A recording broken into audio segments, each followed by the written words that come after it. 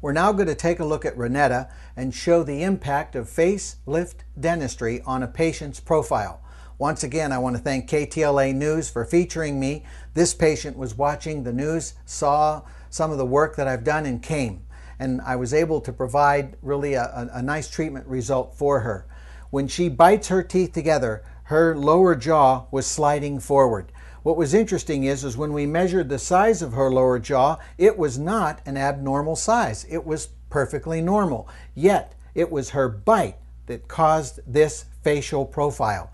When she bites together, her lower jaw slides forward. And you'll see how her lip is slanted forward, her chin is way out here, and she's considerably off the line.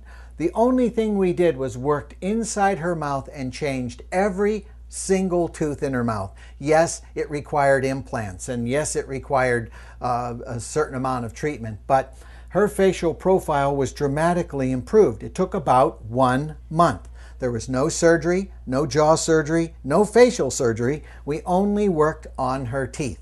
And so her profile has evened out dramatically. When she bites her teeth together, her jaw goes into the position where it should have always gone. Many of us, when we got the bite that when we were 13 years old, it just happened randomly.